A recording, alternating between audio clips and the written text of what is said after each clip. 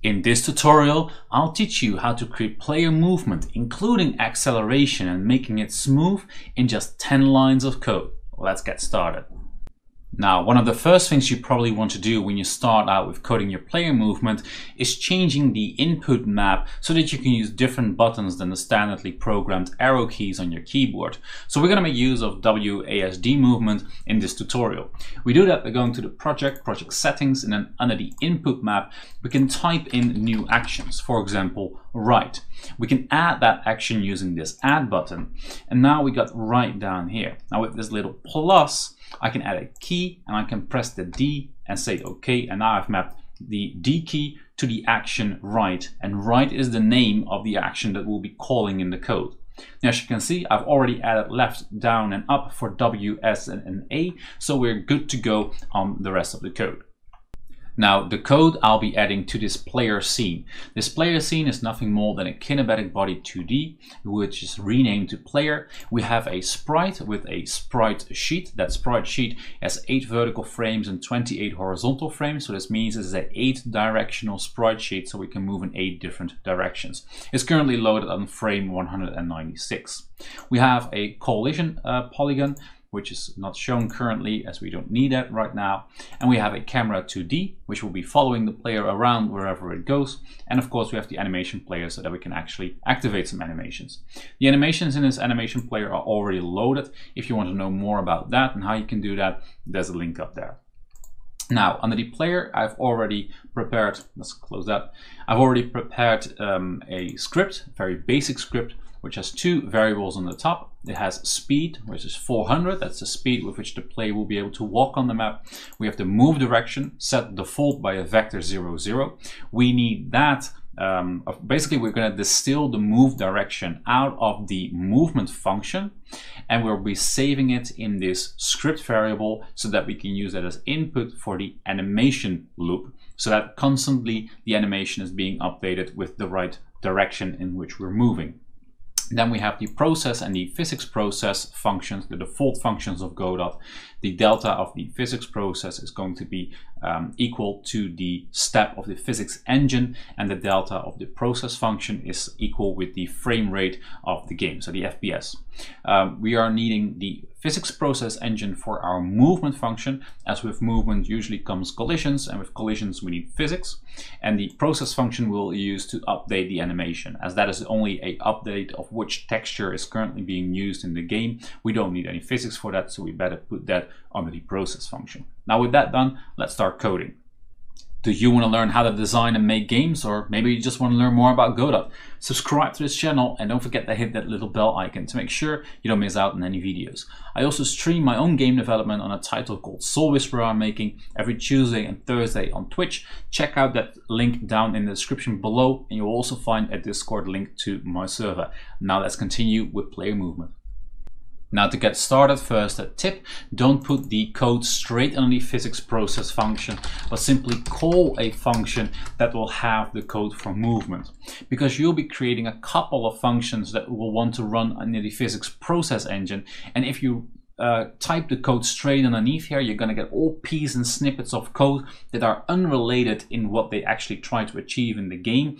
But yeah, because of that, it will be much harder to read. It's much easier to say, okay, under the physics process, I do my movement loop, and that movement loop is a separate function. So take that as a tip.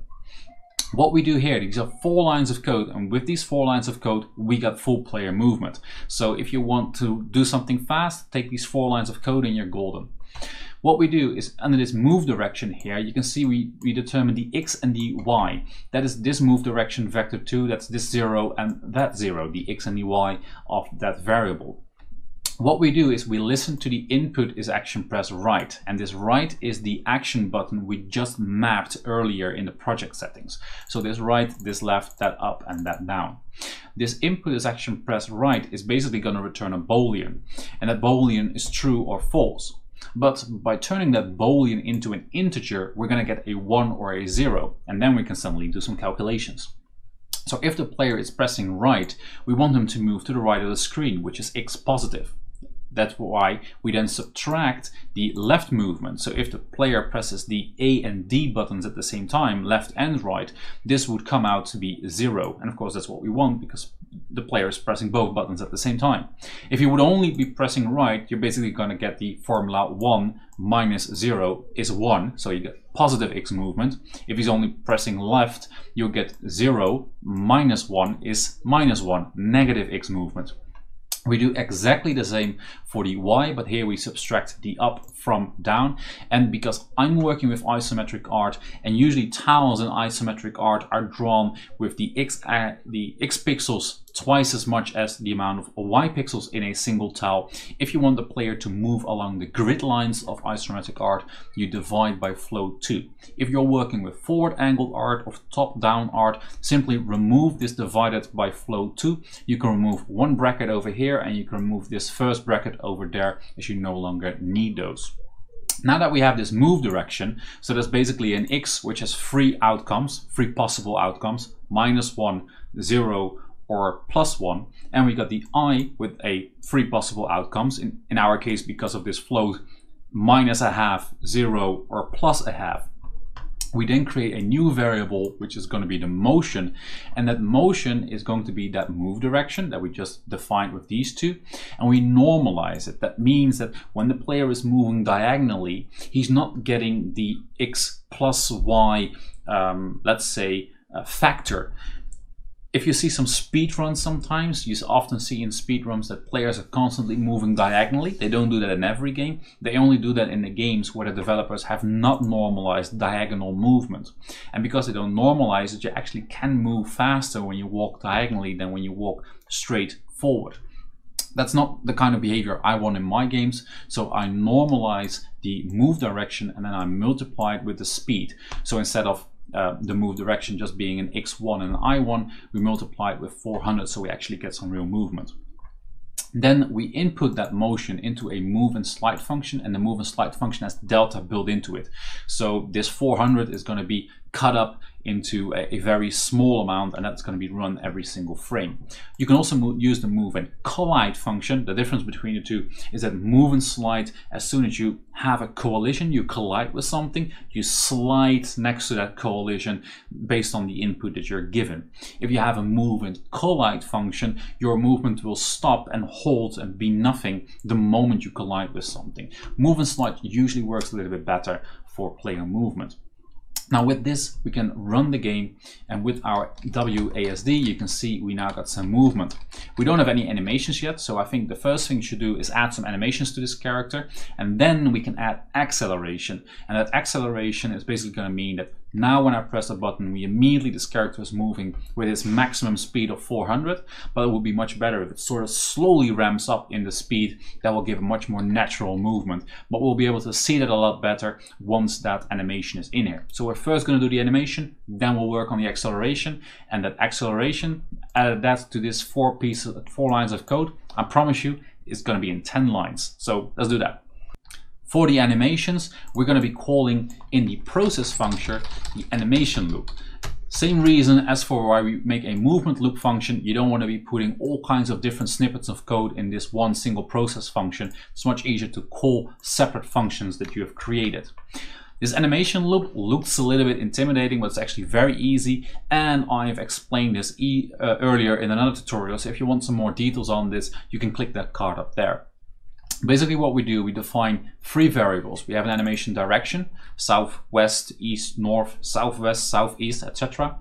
We have an animation mode, whether we're standing still, idle, or whether we're walking, that will be walk. And that we have an animation. That animation is the animation name in the animation player. If we look at my animation player, you see that we have idle east, idle north, idle northeast, northwest, etc., etc., etc. And the same for walk, 8 directional. Now we're going to match that move direction that we've created, and we know that the X has 3 possible outcomes and the Y has 3 possible outcomes. So we also know that these are the possibilities of outcomes: -1, 0, 1, 0, 0, 0.5, 0, -0.5, -1, -0.5, etc., etc. And these represent a direction. Now I make use of the wind directions with north, east, south, west, etc. You can also make use of normal arrow directions like up, right, left, up, down, or up, left, up, right, whatever you want. That's just personal preference. So based on this match with move direction, we know which animation direction we should be playing. Then we can also say that if the move direction is something else than 0, 0, which means no input, then we know that we're walking. If the vector is 0, 0 of move direction, then we know no single button is pressed and we know that the animation should be idle. Then we build up the animation by taking the animation mode, walk or idle, we add an underscore to it, and we add the animation direction. That will be one of these. Now with that, we put that into the animation player, and that's how we have built up one of these animations which will then be playing. So now when we play that game, we now have some animations for our werebear. Now with that done, let's get that acceleration in there. Now for the acceleration, we need to change a couple of things up on the top here. First of all, we need a speed variable, but that speed variable needs to be 0, because once the player starts walking, the first moment he presses this button, he has no speed, and we want to slowly accelerate. But we want to accelerate until a maximum value, so that's what the 400 is going to be. It's going to be our maximum speed. Now, of course, we also need some acceleration, so we add acceleration 1200. Now, that sounds very big, but it actually isn't, and I'll get to that in a moment.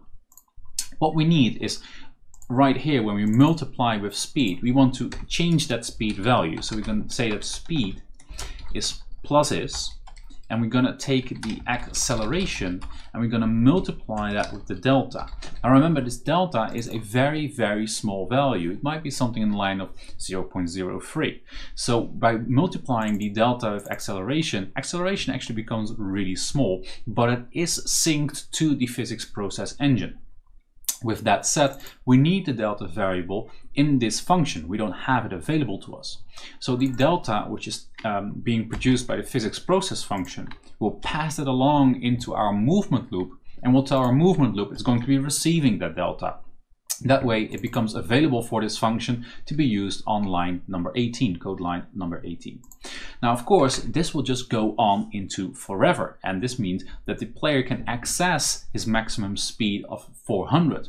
So we need to verify that if the speed is bigger than the maximum speed, in that case, we want to set the speed equal to the max speed. In other words, if it would have been surpassed to 430, it would have been bigger than max speed. Then we just set the speed, which is 430 at that moment, back to the max speed, which is 400. That way we never exceed our maximum speed. Now, that speed is going to be taken into this move direction, and we're good. But as soon as the player releases one of its buttons, this speed value should be set back to 0, so that we have again that acceleration when the player starts moving again.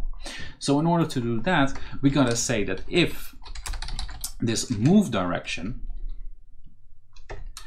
is equal to a vector 2, 0, 0, because that means that no move button was pressed at that moment. At that moment, we can say, okay, the speed is equal to 0. And else, we know that we're moving. So we can put that little piece of code here. Not only will we now verify if the player has stopped moving, has stopped pressing any buttons and reset the speed so the acceleration can kick in again, we've also made sure that this code, this move and slide function, only runs when there is actual player input. That way we relieve the physics engine a little bit from doing calculations that he actually doesn't need to do, because there's no input to handle anyway. Now when we play this, you'll see that the player, every time he starts moving, is slowly accelerating into its maximum speed. And to show you how this works, we can even lower this value to an extremely low value, and you'll be able to see how we slowly accelerate into a direction. Now this feels unnatural, this is not good for player experience, so we'll just keep that to 1200, but there you can see how this acceleration is working. And now our player feels a lot more natural with slowly starting up its running sequence. And that's how you program smooth player code in exactly 10 lines. That was it for today, guys. Hope you like it. If you did, smash that like button, hit subscribe. Don't forget that little bell icon to make sure you don't miss out on the next video.